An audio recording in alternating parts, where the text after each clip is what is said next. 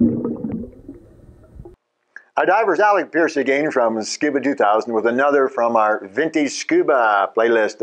I hope you enjoy the playlist, the Vintage Scuba I did on masks. Now, after I finished that and Kevin edited it and we posted it, I realized that darn thing is really, really long. I think it's 15 or 20 minutes long. It's crazy. And I apologize for that. You know, if it was me searching YouTube, I see something that's more than about 15 minutes long, I don't even look at it. It's just too long. I haven't got that much time.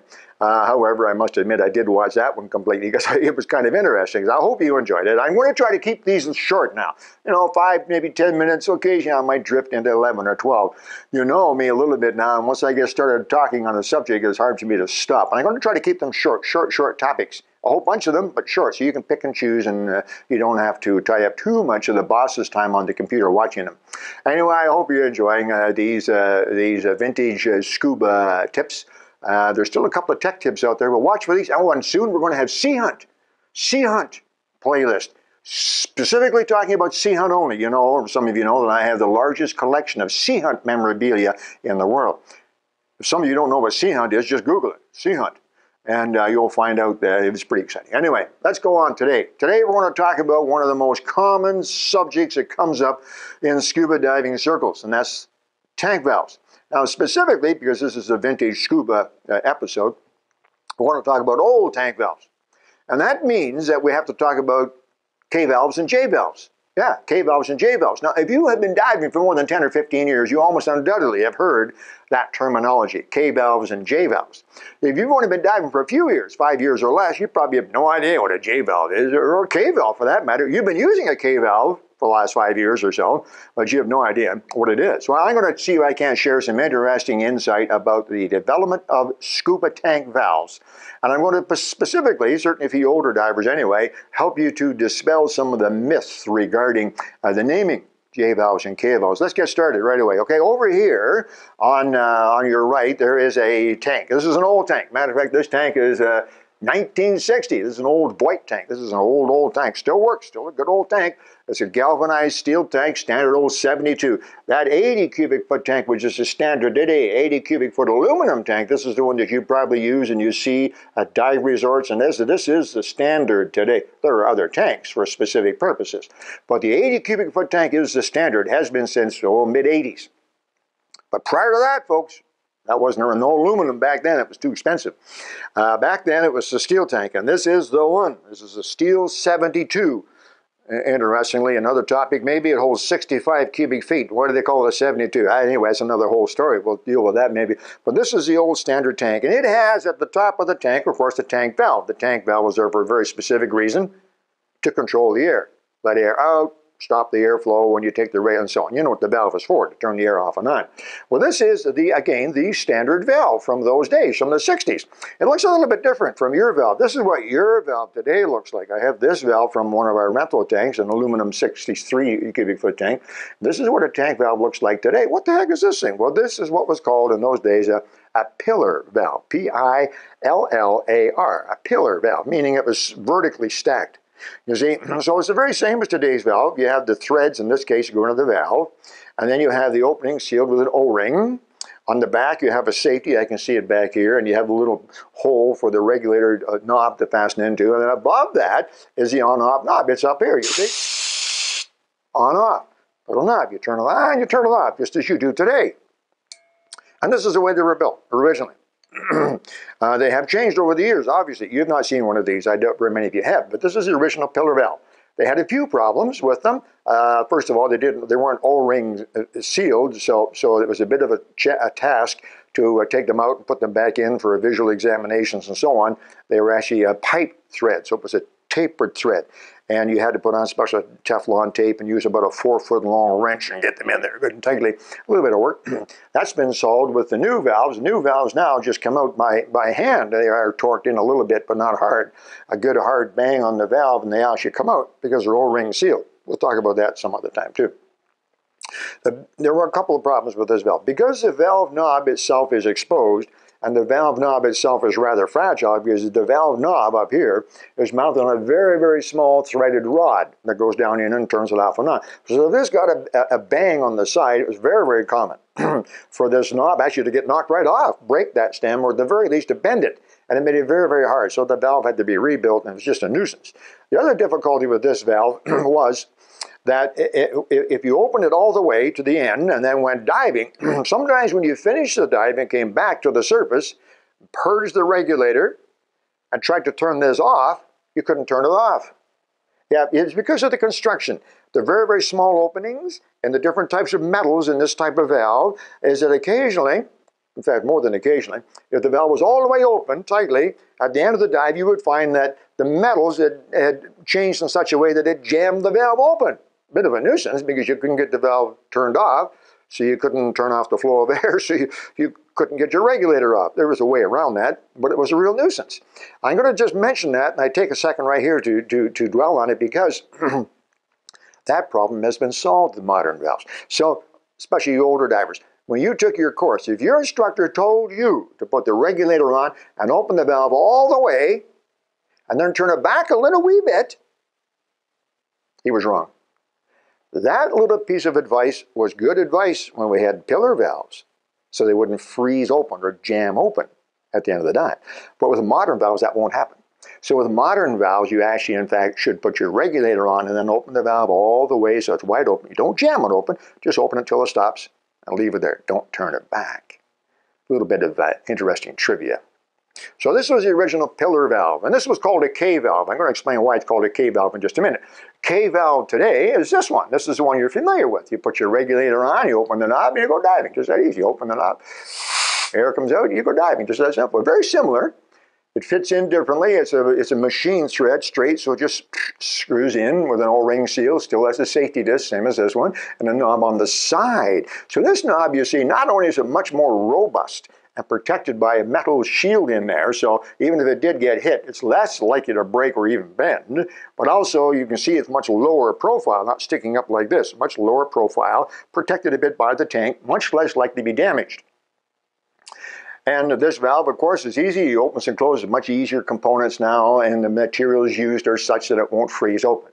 But this essentially is still a K valve, or on-off valve, if you like, or we just call it a tank valve. Since all valves are like this now, we just call it the tank valve. If there's only one, why give it a designation? There was another type of valve that was available in the old days as well. Take a look at this one right here, this one right here. Now compare this if you would. I'm not caring if you can do that, but can you compare this one with that one over there?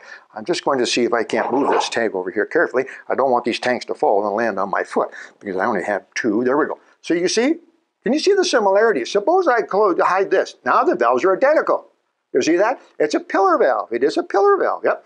It stands up straight, has the knob, control knob on the top. But it has a couple of extensions on here. Let's disregard this extension. That's not terribly important to us. But over here on this side, on your right-hand side, there's a, oh, look at this neat little lever over here that flips up and down. What the heck is that for? Just a toy, I guess. No, there's actually a very, very good reason for that lever. We want to talk about that. That's what this episode is all about. This is called a J valve. So we have a K valve and a J valve. Now, J valves aren't made anymore. You won't see J valves anymore unless it's an older tank, of course. In fact, this tank, which is from the 70s, is an example of a modern J valve. Just as old K valves developed into new K valves, old J valves also developed and became better and better and better, and they eventually ended up looking like this. This is a J valve as well. Knob on the right for turning the air off and on, and then here's this funny J lever on the side. What's that for? Well, you probably already know where I'm going with this. This was a spring-loaded constant reserve. Okay?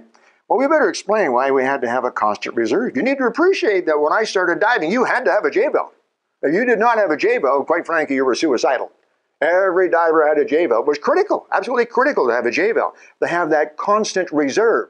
To explain what the constant reserve is very simple. You would be diving, the J valve would be up, you'd be diving along and enjoying yourself, having a good dive, and then all of a sudden you would begin to realize it's getting hard to breathe.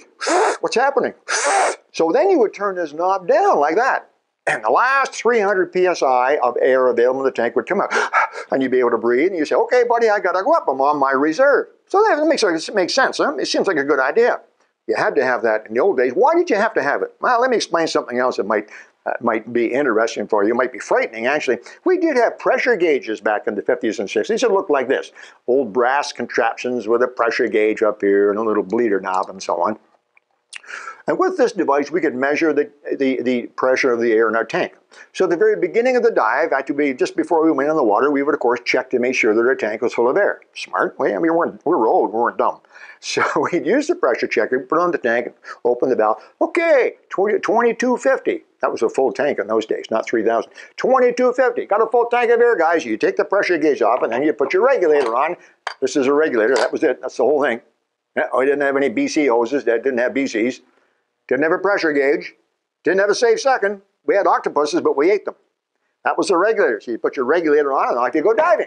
You see? And then sometimes through the dive, you might have to use the reserve, doesn't matter. Then after you got back to the surface, you could use the pressure checker to check the air remaining in the tank. As I jokingly say, you could check and make sure you had enough air for the dive that you just finished. Anyway, so we had pressure gauges, but they were only useful on the surface. There weren't submersible pressure gauges, SPGs as they're commonly called. The first SPG, submersible pressure gauge, was this one. Look at that, pretty neat, huh? And on the end of this, you can see the pressure gauge. This is called the SeaView by Sportsways. This pressure gauge was the very first one, came out in about 1962. Okay? I'd already been diving for 4 or 5 years by 62. We obviously didn't have pressure gauge prior to that.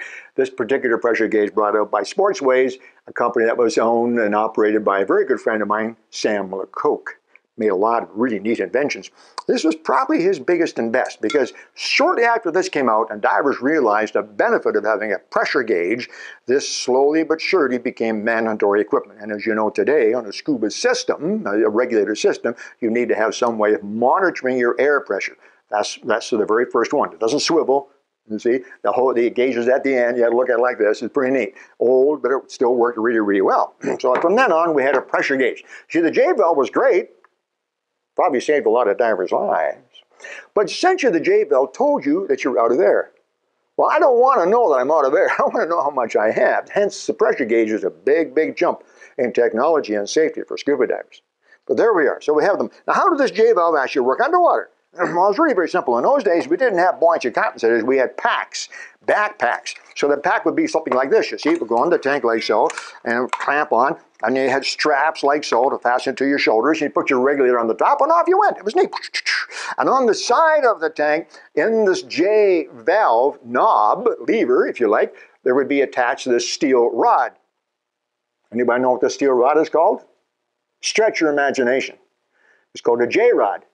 I got you. Anyway, this is called the J rod. And the J rod fastened to the side of the pack in some way, like so that when you ran out of air, you see, you'd reach back with your left hand and grab this knob, and pull it down, and away you go. You got extra air, and off you went.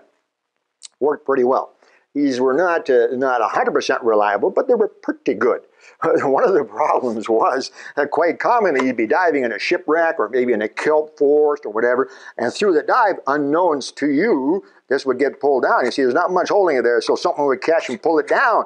Whoa, now when you go, you're out of air. You reach back to pull the J-rod down for your 2 or 3 minutes of extra air, it's already down. Yeah, it happened more than once. As a matter of fact, years ago, I used to ask my new divers, how do you know that your dive buddy is a good dive buddy? And the answer to that question was, he is regularly reaching back to make sure his J-rod is up through the dive. You just check it every once in a while. You don't want to get to the end of the dive and find it is already down. You're completely out of there. Pretty slick, huh? So that's the way the old valves work. Now, I want to share just a couple more things with you that are related to this. First of all, pressure gauges were so important that there were early versions of pressure gauges. Here's an early version of a pressure gauge. It's a little metal knob that goes into the regulator. Earlier regulators didn't even have ports for these things, but this particular one did. And there's a little, you can barely see a little pin that sticks up there. And on the shield, on the flat part, where that pin comes up through the center part, there's a 1,000, and there's a 2,000, and there's a 3,000. And if you look carefully, you can see that your tank had somewhere between 1,000 and 2,000 pounds. Not great, but better than nothing, right? So that was some of the early attempts. But generally speaking, in the old days, we depended on J valves. In fact, they were so important that when you went diving, sometimes certainly at resorts down south, you wanted to be sure you had a J valve. Sam Lecocq, the inventor of the SPG, first SPG, invented another device which you could put onto your K valve, one of these, because a lot of dive resorts use K valves. They were $6 cheaper than a J valve. Why would they spend the extra money? And say, if you get down to Mexico or wherever you're diving and the tanks they rented had K valves on them. So Sam Lecocq had this neat device that you put on to the K valve and had a built-in J, built-in reserve. And then you put your regulator onto that device, and there you go. You change the K valve tank into a J valve tank, and you could, or some divers did this.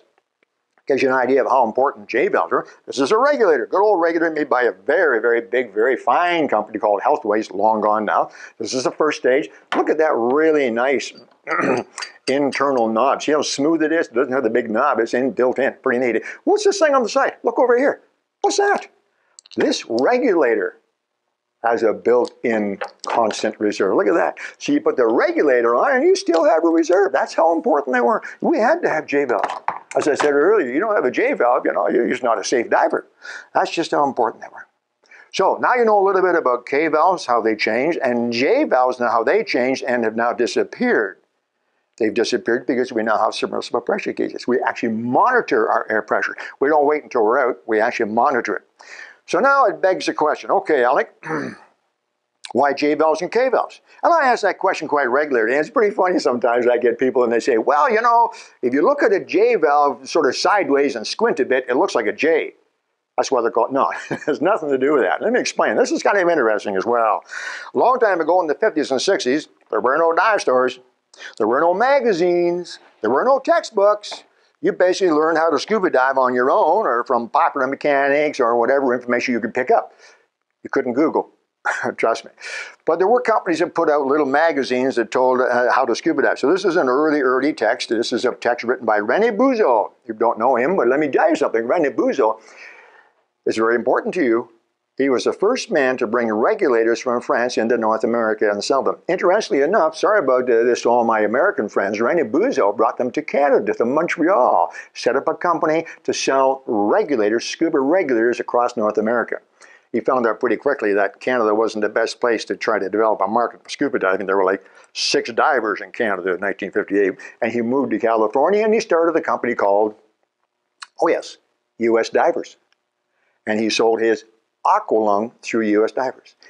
But there's an early booklet, and in this booklet it actually tells you how to scuba dive. There's a chapter on pressure and the equipment. As a matter of fact, in those days, we knew all about our equipment. So he actually has a breakdown of the parts of the regulators and the valves and so on. You see, there's a K valve, all the parts and pieces in there because we had to fix our own. In those days, we actually changed our own tires. My gosh, think about that. No way, you didn't call CAA. You actually fixed your own equipment. But here we go. Now this is actually the very first catalog put out by a company, U.S. Divers, years and years ago, aqua-lung. This is 1954. This is actually 4 or 5 years before even I started diving, this little booklet. This little booklet was free. These booklets, by the way, folks, just to give you an idea about vintage equipment, some of it, these booklets sell sometimes for as much as $1,000. If they're in good shape like this one. But I wanted to show you about K-valve and J-valve. Now you see, there wasn't much scuba equipment now. You pick up a catalog today and there's pages and pages of neat junk. But in the old days, there wasn't much scuba equipment. You essentially, you could buy a tank and with some bands on it. So you can see you can buy, I don't know, Kevin, if you can zoom in here, but you can buy a single tank with a K-valve and straps to hold it on. Not even a pack, just straps.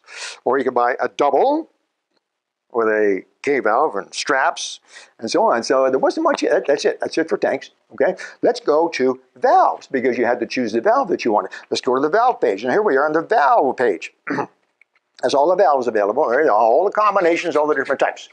Okay. And there weren't very many available. In fact, there were less than 26 pieces available. You catching on here where I'm going with this? As a matter of fact, if you look carefully on this page, okay, the valve page, you'll find the K valve and the J valve.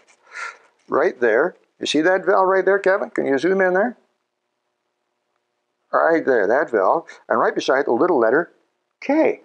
That's that valve over there. That's it. So if you want a K valve for your tanks, you went to the catalog and said, oh, that's the one I want. And you called your local dive store or distributor and said, yeah, I want 5 K valves. That's why they were called K valves. The J valve was called a J valve because it was a J valve. In other words, if you look up here, you'll see there's a J valve and it's called J. And you go over here and it says J valve, built-in constant reserve. You say, hey, that's a good idea. I think I'm going to change my K valves And the J valves, she'll call, yeah, U.S. divers, yeah. I think I want to change I want J valves now. J valves. So the reason they're called K valves and J valves is because that's the designation in the 1954 catalog. And they became called J valves and K valves for many, many, many years. Hence the name J valve and K valve. Now, as I said earlier today, we don't call it J valve or K valve. Now it's just a valve, because there are no Ks or Js anymore. There's just one type of valve, pretty much, essentially. There you go. So a little bit of trivia. You probably won't ever see one of these catalogs anywhere else, not that I know of anyway. And now I have dispelled some of the myths, some of the ideas people have about why K valves and J valves. Now you know why. Because that was the designation in the very first scuba catalog. Pretty interesting. Hope that was interesting for you anyway. A little bit of talking about diving, how we went diving, how the valves changed, and J valves and so on. I'll share some more neat ideas and some of these additional regulators. Maybe next time we'll talk about sonic regulators. And that doesn't mean they played MP3. What it meant is, even back in the 50s, regulators would talk to you. Sort of talk to you. Maybe we'll talk about that sometime. Anyway, I hope you enjoyed this. Alec Peirce, Scuba 2000, Vintage Scuba. Talk to you real soon.